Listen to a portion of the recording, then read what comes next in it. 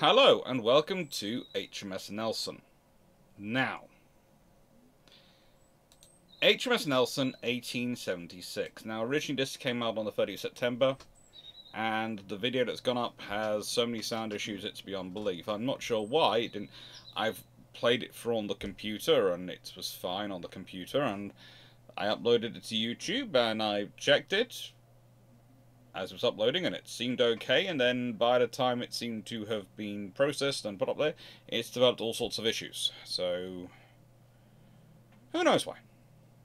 But it's still an interesting class to do, because this class is often forgotten about. This class is the Royal Navy's attempt, and it's a very concerted attempt, to try to build flagships for distant stations in what we would call the armoured cruiser era, in my mind. Some call it the ironclad era, but it's sort of a little bit late. The ironclad era, technically, I suppose, in battleship terms, etc., is still going on, but they're now starting to use things other than iron. They're starting to develop whole sorts of ideas. And if I'm going to call this period it's sort of growing, is the armoured cruiser is coming into its own. And it's really a redevelopment of the cruiser doctrines that have been around. Now,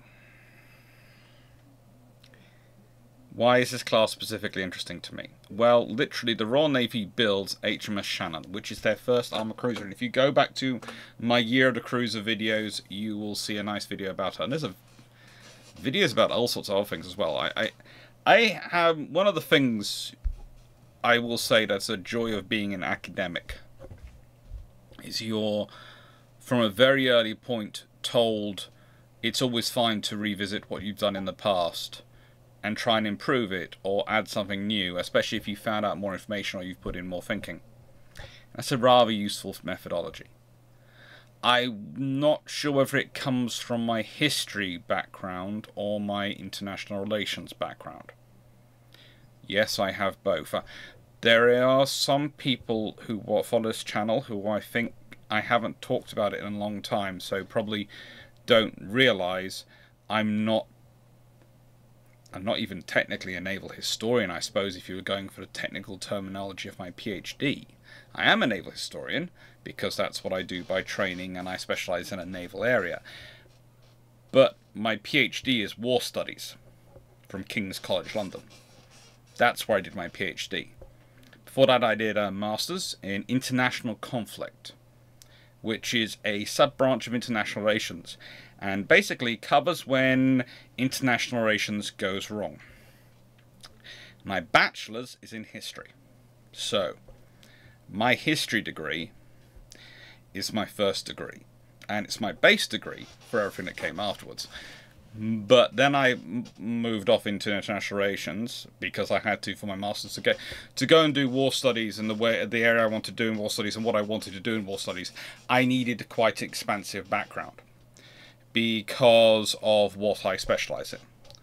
In terms of naval history, and this is one of the reasons I'm really attracted to these ships, in terms of current affairs, I don't just work in history. I work in current events. I write articles in magazines like Warships International Fleet Review and all those sort of things.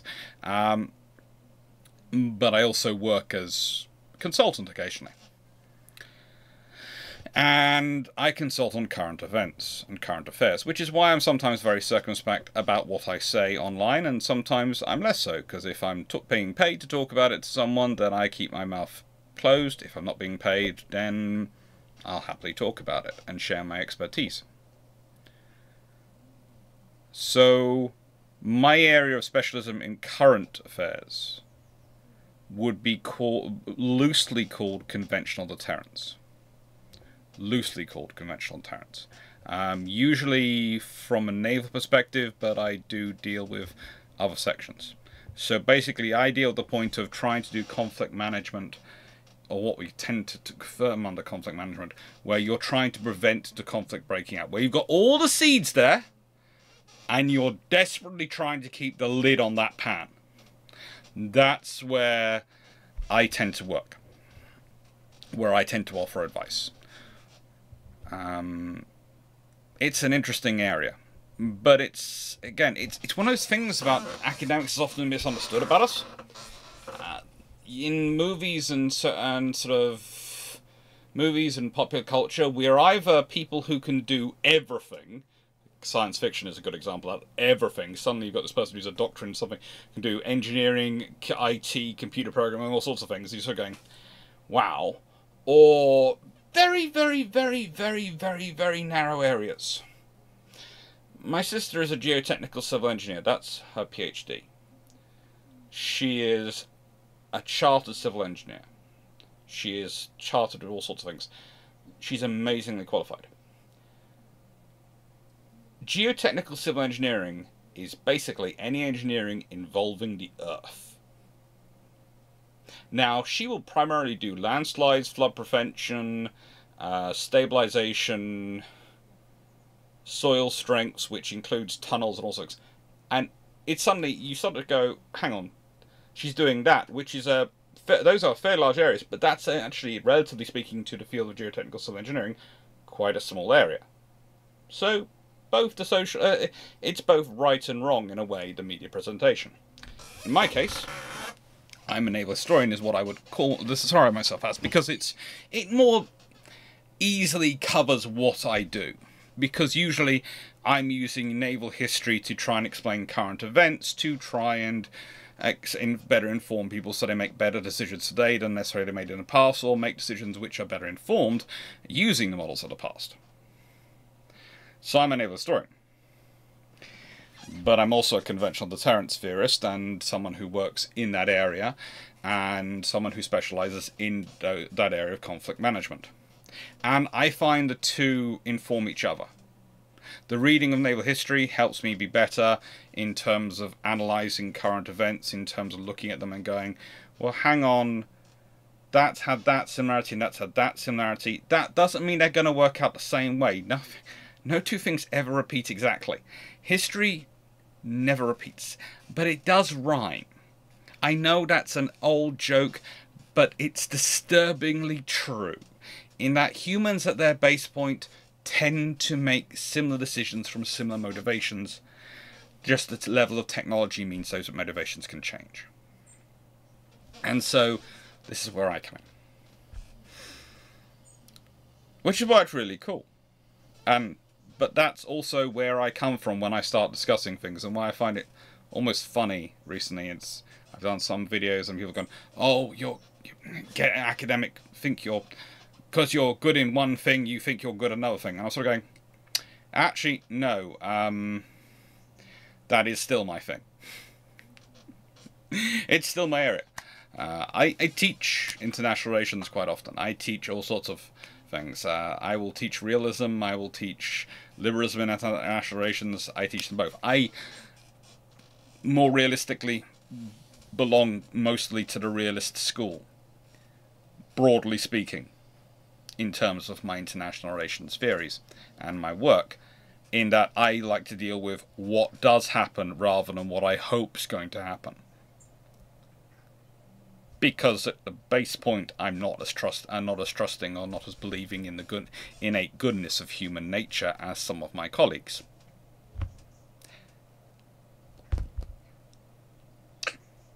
Which is, to be honest, fed into a video which came out recently, was because I was annoyed with the way some people are presenting the realist school of international relations, because they are quite so far out from what we actually discuss and from what is actually there.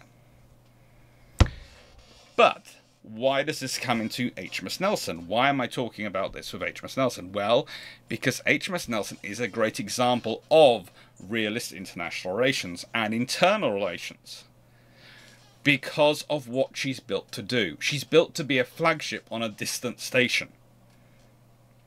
She is built to be both the representative of British power imperial internally and British power imperial externally, in a place far away from where British power actually resides. She is the embodiment of what Britain wants to project itself to the world as.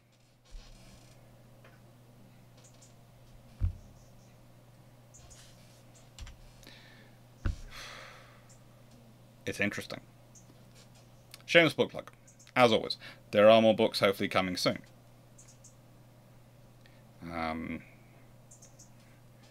The issues over pay currently, it might delay the pictures, it might not. And it's the pictures which will hold up the next book. Oh, yeah, it's not the writing. The researching, the archives are lovely, the researching's great. Compiling a book, I would hate to do the research into just how many great books and great works are sitting on people's hard drives, waiting for them to be able to afford the pictures necessary, the rights to the pictures necessary to publish a decent quality book.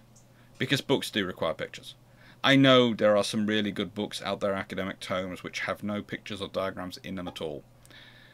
And they have really good writing, but they are dry as anything to read, and they are never going to get anyone other than people who are supremely interested in the topic and who really need to actually finish them, because they are that dry, because of the lack of pictures. Humans are thinking creatures, and we require imagery. And you don't require much, but you require some in order to picture something in your head and really understand it and really enjoy it and get to grips with it. And it's only if you're enjoying and getting grips with something that you're going to learn something and find it interesting. So, pictures, yeah.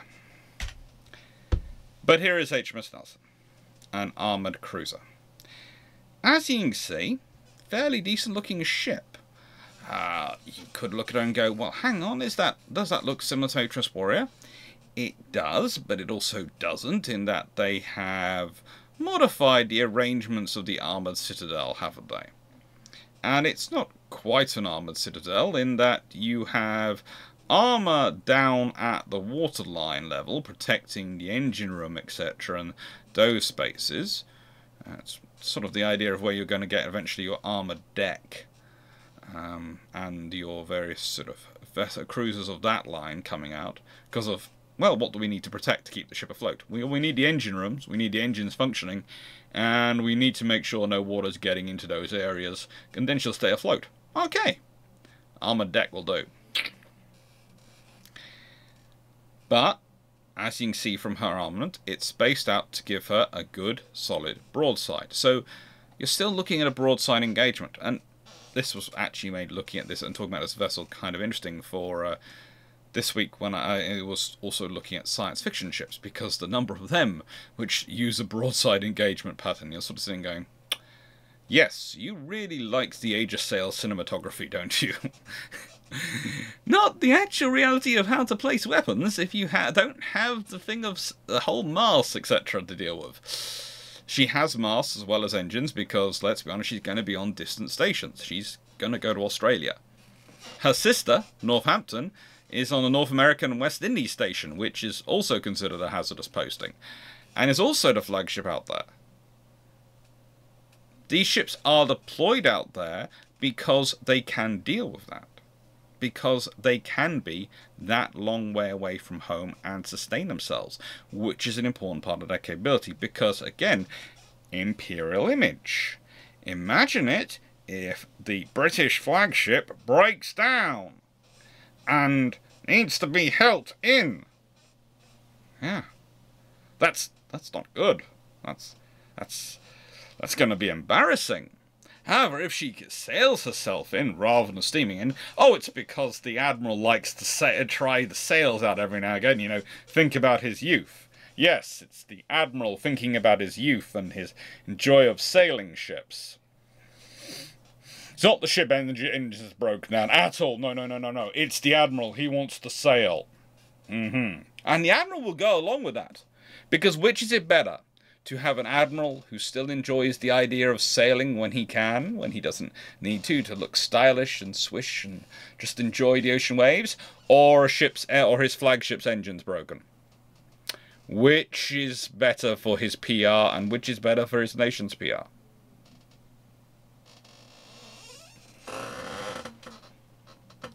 Now, thinking with that in mind, go back and read all the histories you have of various stations, if you've picked them up, where admirals in the early ages of sail and steam are reported as preferring to sail their ships and liking to bring them in under sail and canvas when they can. Yeah.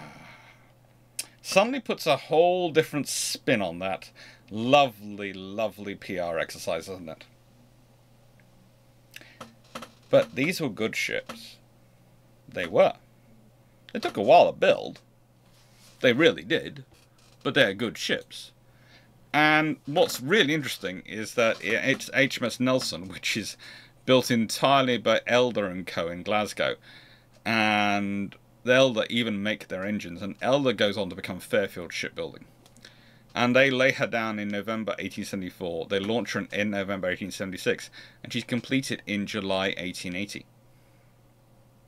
She comes in at a cost of some region of 390,000.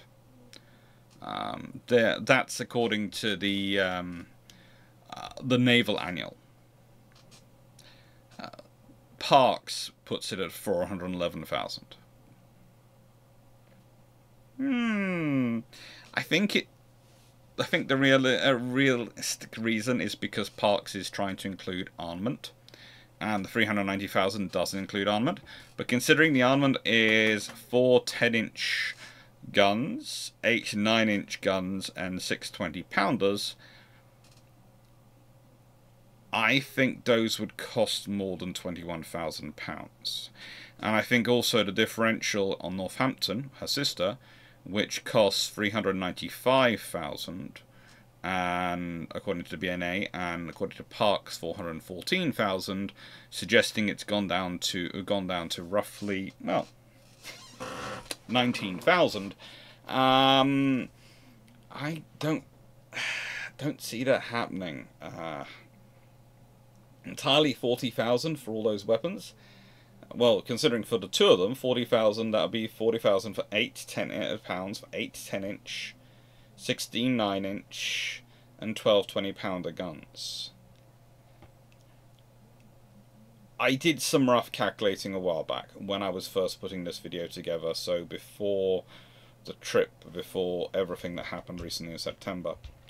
And I came to a figure for those weapon systems of roughly 3 times that. Now, that was not including the possibility that the Royal Navy had some in stock. They could have had some in their yards, and they were taking them off other ships and decommissioning them. That is, the 20-pounders, classic example, is quite possibly that. And the fact is also the figures available were not figures available from British orders. They were available from others in terms of what they're selling to others. So A, the Royal Navy's ordering greater volume, and B, the Royal Navy always has the Department of Naval Constructors, who are obsessively annoying when it comes to costing, in that if you try and cost them, they are going to cause you trouble. Now, there are some issues with procurement this period. There is the fact that the Ordnance Board has a lot of say, etc. But again, they're usually all ordering quite such a vast quantity and quite so often that for someone to try and gouge them, they have to make a really concerted effort, and they have to deal with the fact that there is quite a lot of competition.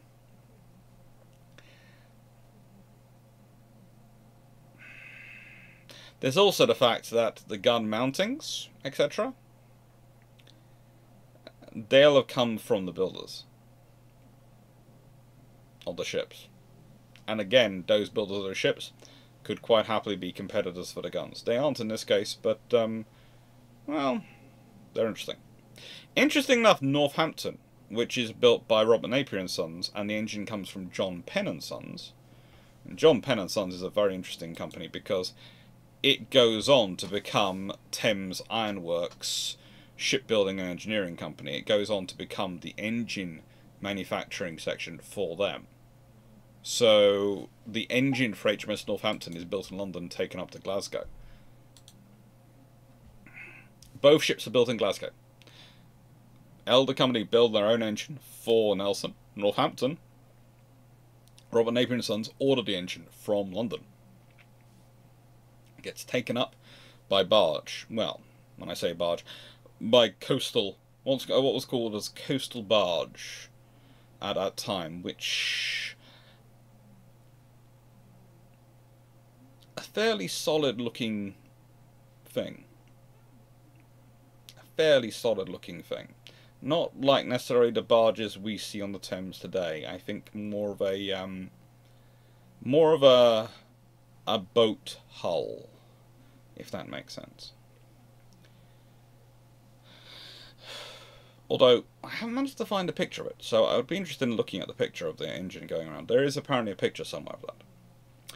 Anyway, Northampton, despite the fact her engine had to, circumnavigate at least part of the UK, she's laid down October 1874, so, 26th of October versus 2nd November, so, a few days before, let's say a week before HMS Nelson, she's launched on the 18th of November 1876, so she's actually launched 14 days later, but she's completed on the 7th of December 1878.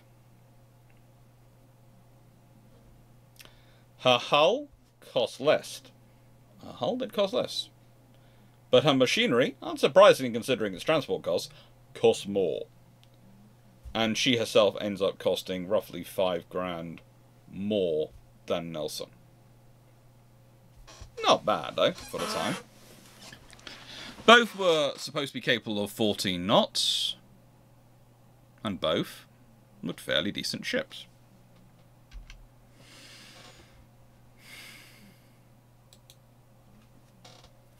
Now, what's it like to be deployed onto the far side of the world? Well, it's kind of an interesting deployment for both of them. In the case of Northampton, she has far more engine issues than Nelson does, because Northampton is designed with the really fanciest and latest technology at the time. Cylinders which could be adjusted in volume to optimize steam production. Basically, the idea was that you could make, instead of having these great big cylinders that are fixed, powering the engines, because they're inverted compound steam engines, which will evolve over time into what will basically become expansion engines at various points, at a certain point. It's a similar idea coming through.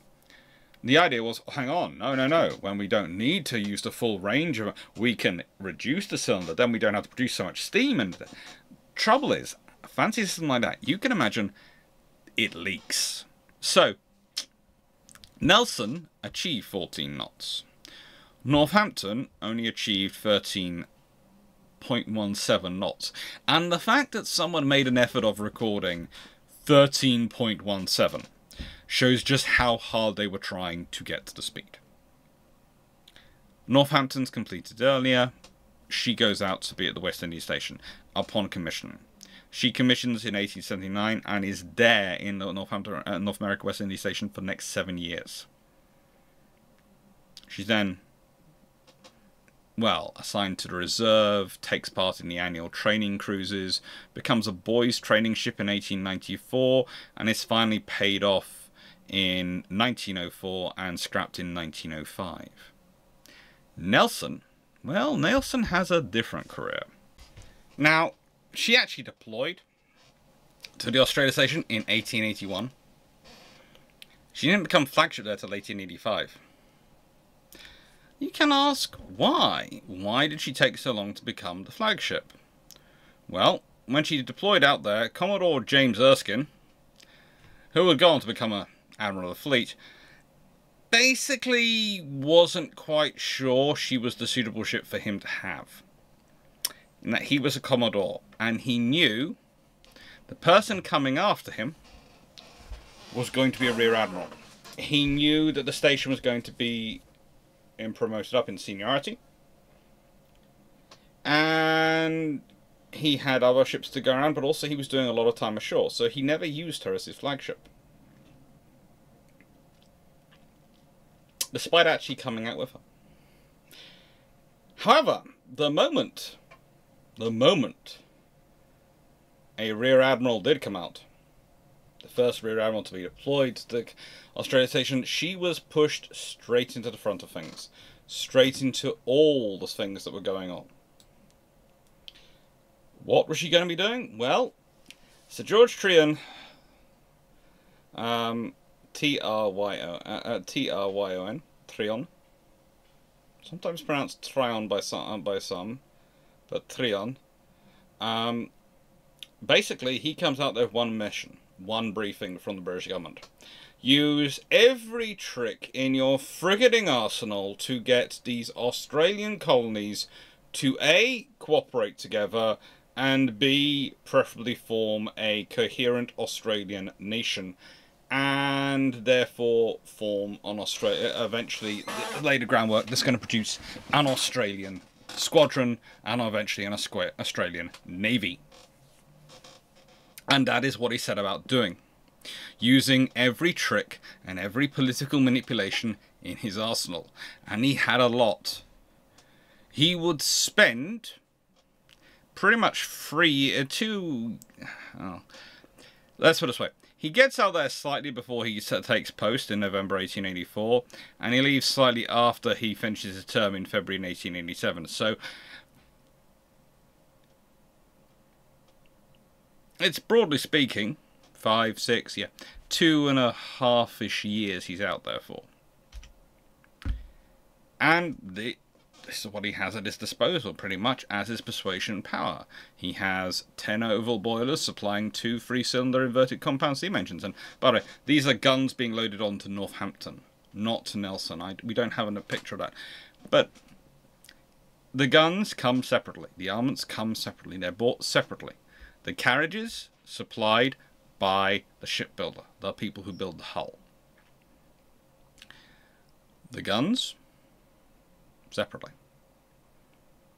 And yeah, you're talking about 7,500 ton ship.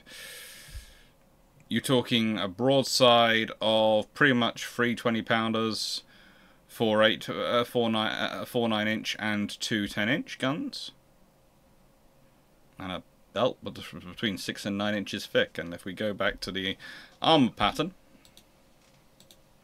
which came up earlier, he says, flicking through, you can pretty much guess where the thick armour is and where the less thick armour is. But she's designed to stop herself being raked from the front and raked from the stern. So from bow stern, she's safe from raking.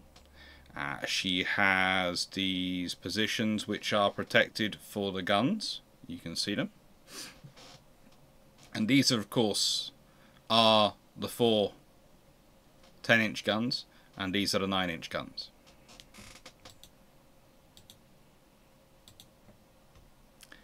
Now, he pretty much spends his entire time going around for going, let's have a dinner, let's have a discussion. Let's have a dinner, let's have a discussion. It was not an easy time. It was not an easy time. The Australian colonies had grown important, especially as they had been more and more finding good sources of food, good sources of water, and more threats growing up out there. But also they're now considered a protection part for India, for various other areas. That's the reason why originally the Australia squadron is set up under the East Indies station. This is part of the growing British defence development in the period. Now, Tryon was hand-picked for this role. He was considered politically capable. He was considered a good thinker. And more importantly, he was considered a capable officer.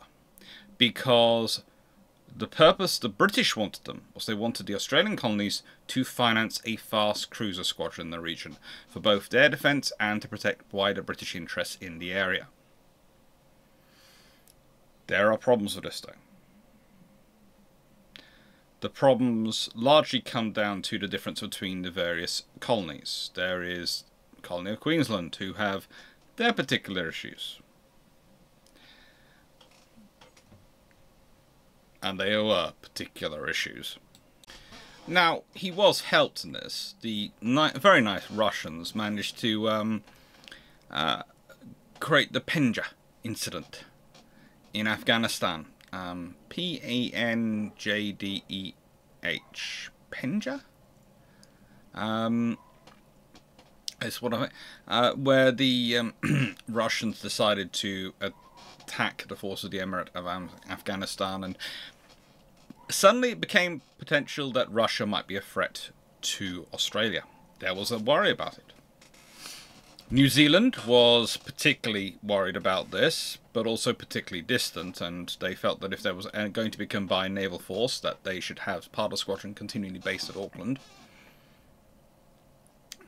The reason they wanted a combined squadron was because, well, Treon explained to them pretty much that their individual squadrons would be easily chewed up, and only by a process of indemnity, whereby all the colonies would together compensate anyone who for stuff they lost involved in local defence, and had a combined squadron, would they actually have any strength.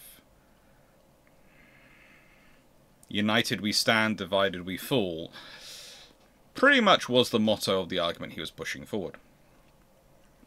The initial proposal he made, while being based on this lovely 7,500 ton ship, was for them to acquire 6 Archer-class vessels of 1,800 tons, armed with 6-inch guns and of course capable of 16 knots, and costing roughly £105,000 each, plus 8 150-ton torpedo boats priced at roughly around £53,000 each.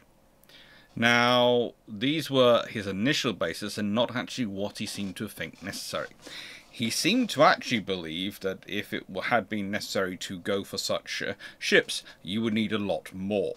But he was realizing that he needed also to be providing them with equipment which would allow for the development of a nascent force. I.e., any force he supplied them with had to be able to grow, had to be able to develop, had to be able to become bigger and more capable. And so it needed to start somewhere. He was assisted in his arguments for needing something bigger and better, though, by the fact that the French started producing 19-knot cruisers.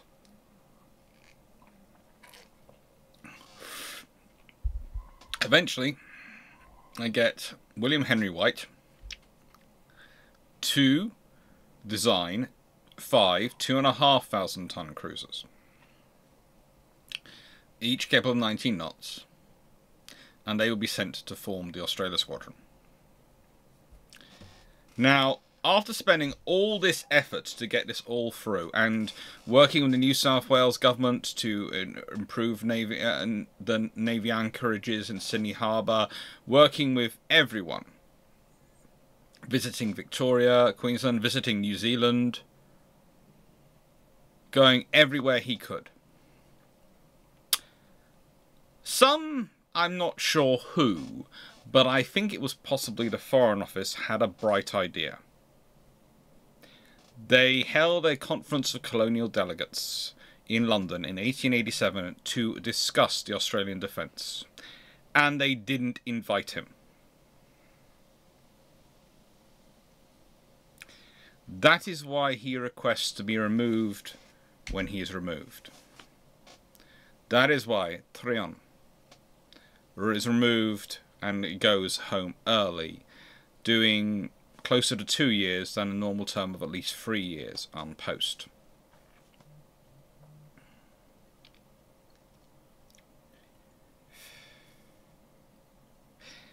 This actually causes the Royal Navy to be scrambling around, because the Royal Navy, they didn't even realise he hadn't been invited until it was too late, and they also didn't get their own invite until it was too late. This was primer, oh, we're going to get involved. Someone in the Colonial Office going, yeah, we're going to hijack this and take this over and take the lead in this. And there were some really stupid suggestions. I mean, there was one idea which was, instead of building cruisers, let's build a whole load of forts around Australia. In fact, the idea was to ring Australian Martello Towers. If anyone doesn't know what a Martello Tower is, it's a very solid structure, which is basically looks like a thimble, most of them. And on top of that is a gun. Usually a single gun, sometimes they were twin gun mounts. And, yeah. You stick those in on various beaches, a whole chain of them. I'm not sure why someone thought the possible... I don't think the person who suggested realised the size of Australia. Because a conservative estimate, based on their own number of defences they were building around the UK in terms of Martello Towers, would suggest that you need to build somewhere in the region of 3,000 to 4,000. Goodness knows how you're going to supply them all with all the people. Or I suppose you just put far less and you just secure the various cities with them on terms of the coastal parts of the cities. In which case all the enemy has to do is land elsewhere and march up. Now, admittedly, I must admit in Australia that's a scary prospect because the wildlife is really, really scary.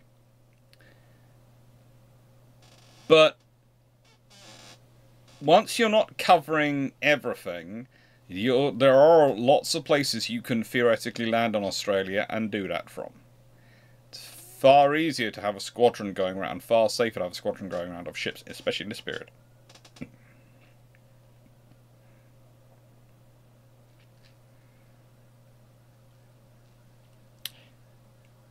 In terms of the British perspective on him, and especially the Admiralty, they felt he did more to provide a combined framework and build a methodology of discussion and problem solving between the colonies than any other person had prior to him. I think that's possibly where the problems come from, because I have this suspicion that the reason he wasn't invited was because the Colonial Office felt he'd stepped on their toes. Because they were supposed to be the ones coordinating the colonies. And he had used his ship, its travelling status as a flagship, its, its facilities for entertainment, for diplomacy, to go around the colonies and do a, well, you could say it's very similar to shuttle diplomacy. Who's going to... The Admiral of the Station's turning up and he's invited you to an intimate dinner for you and the other 20 most important people in your colony. Who is going to turn that down? His flagship is there in the water. It looks grand. It's got all this crew smartly dressed, turned out. There are proper naval sailors coming to collect you from the shore in their boat, and they'll take you to the ship, and it's going to be... So of course you're going to turn up. And then you hear this very eloquent, very engaging Admiral talking to you about the needs of security and defence. Of how, yes, but the trouble is, once they have a foothold, the Germans are in Papua New Guinea, the French are there are all these issues. We ourselves in this flagship have been going up and down the straits dealing with convicts who keep escaping from the French penal colony, etc. There's so much effort. You need ships. And the trouble is they can't be singularly located because the problems change. You need to be able to move them round and group them together. Really make use of all the infrastructure you have, And you listen to him, and you hear all these wonderful words, and this fine ship, this powerful-looking vessel. It's clean, but yet so bristling with technology vessel. Is it any wonder people who were firmly opposed to the idea would, after dinner, become ardent supporters of it?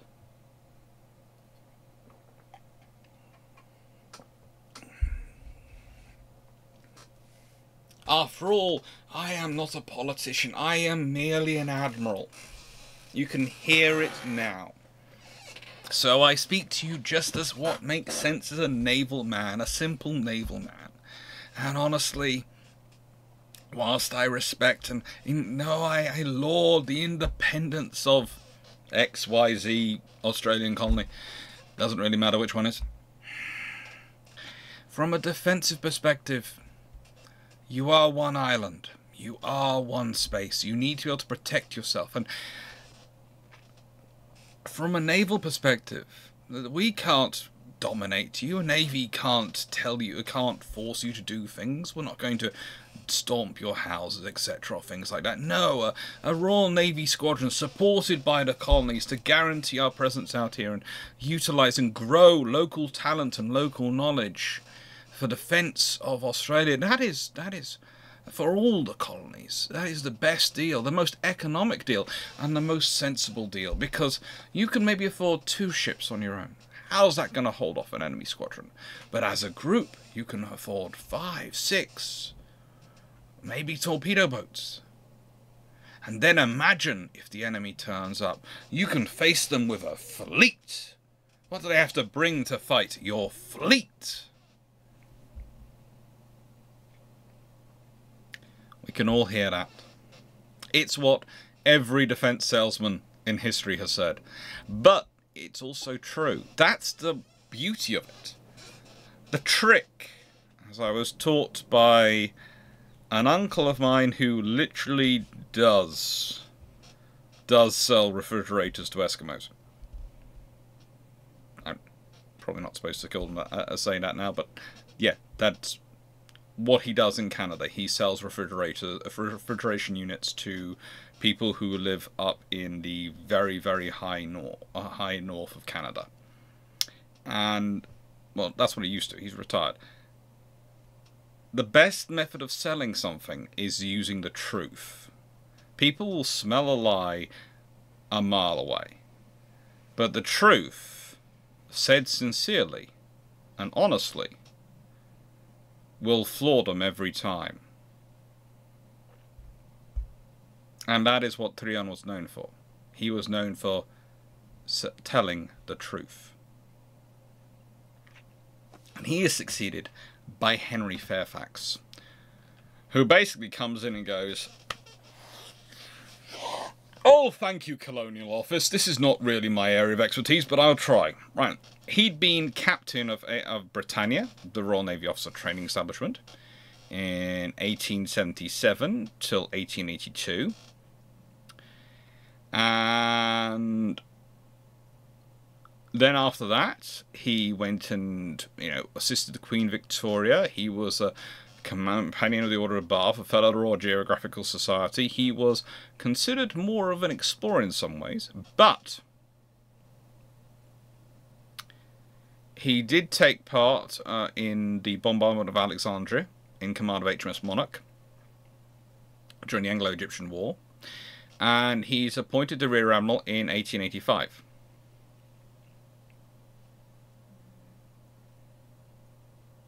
On his return, he becomes Second Naval Lord. That caused an interesting debate on Twitter recently. I'll just go on a side note. There was a whole debate of of various people calling Winston Churchill a Sea Lord. He wasn't. He was a Lord of the Admiralty, the civilian lords. Sea Lords are the naval officers. It was quite fun to watch that going on Twitter, and people not really getting confused about which was which. To the extent that there was me sitting there going, I have obviously been talking to either phantoms or a very small minority for the last few years that this is still a hot topic of debate. But what was he most well known for? He's known for being an able political admiral. And Fairfax spends a large amount of time bedding in what Trion had done. And he goes around and he's of course in the same ship. But he's not quite the same. He's not as imposing a presence as Trion. Trion, well, he of course is known as also as the Arkiel Admiral, who takes part in the 1880 8 naval maneuvers and various other things, and does really, really well. He's known as the CNC of the Mediterranean Fleet, who manages to get himself, well, killed by giving instructions and trying to expect his senior officers to think for themselves. I've done a video of that one, and it's basically, it's a classic thing of the Admiral is trying to get people to think for themselves, and he thinks he's got them in the level where they're going to think for themselves, but he's also going against, by that point, generations of naval training which have been, you do not think for yourself, you do exactly what you're told by your boss.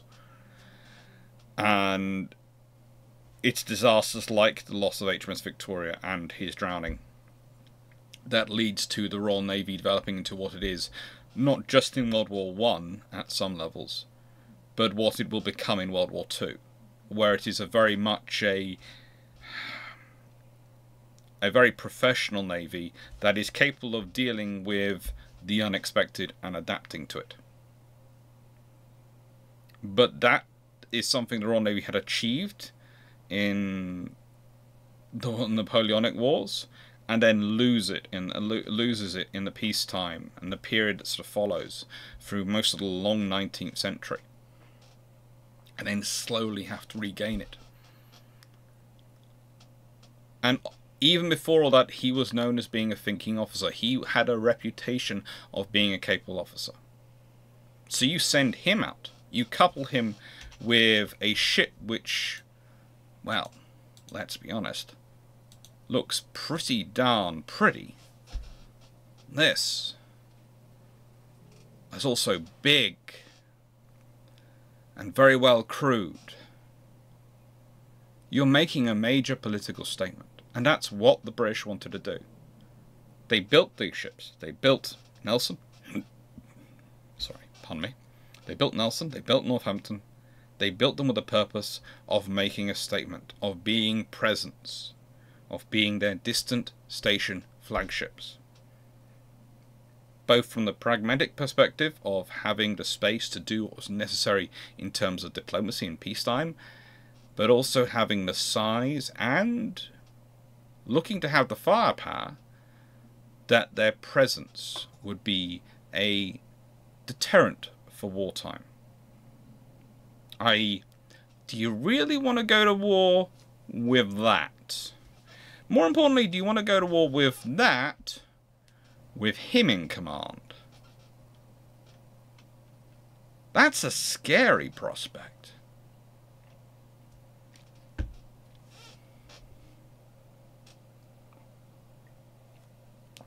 Now, I normally put a question at the end of my videos, and I'm going to put one here. And I'm going to again state that the sci-fi video will be tomorrow. It is grown. It looks good. I'm enjoying that one. But the question is this, and really I should change the picture for the question, because the question is more to do with the ship.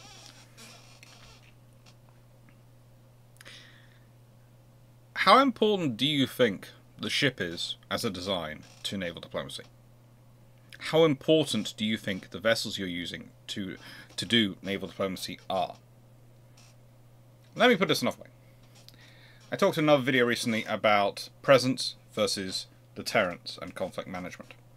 Presence is best done with small vessels which are constantly there. So you have a constant low-level constabulary presence. You know, things like the River-class OPVs. They're doing a great job at the moment.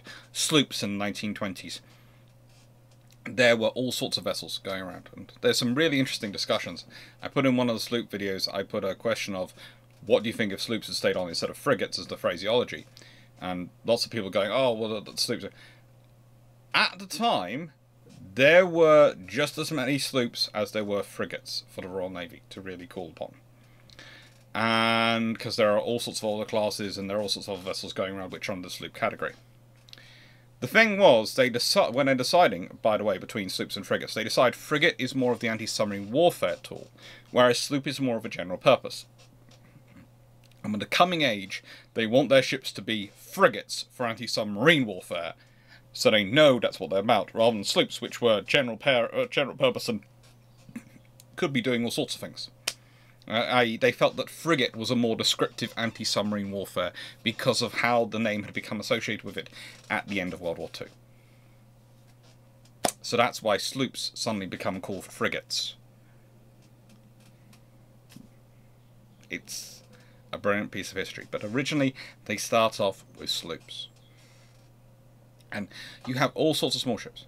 But then when you want to do conflict management, i.e. you want to do deterrence, you want to turn up and go, look, okay, so we've tried this nicely. The local diplomat has probably said something to you.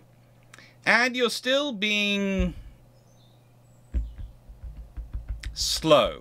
Let's use that phrase. Slow on the uptake of what the meaning is. So here I am. I am the local station commander, or might be one of the senior captains who has also has a big ship out there, because they're usually a couple of them. We're here, or I'm here with my large ship, to give you a rather polite, but still very necessary introduction to the facts of life. We have many large vessels like this. They have many large guns. We have lots of very nice sailors who are really lovely and will happily spend a lot of money in your town and will help out with disaster relief and all sorts of things when we want them to.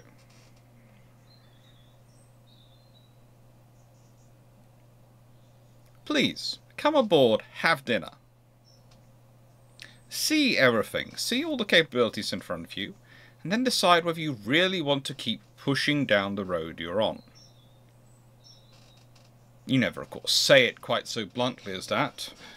You just give them a guided tour of all the guns. Maybe show them a nice gunnery drill.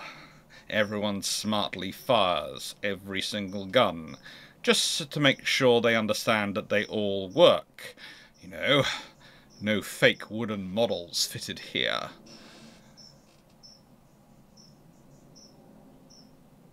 You turn up the larger ship. You hope it does the job.